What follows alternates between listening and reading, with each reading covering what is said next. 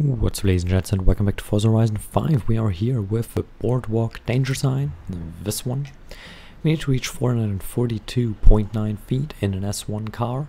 Anything goes, so, well, again, anything goes. The car has to be between 801 and 900 rating.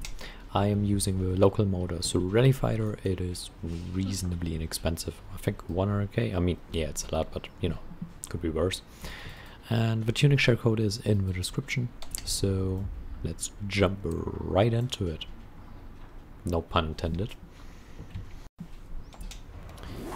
So this is as far of a run up as you need. You want to sort of roll through that corner and then try to keep it sort of straight. And that is more than you need. Whoa, that is a lot more than you need. Yeah, that's not a problem.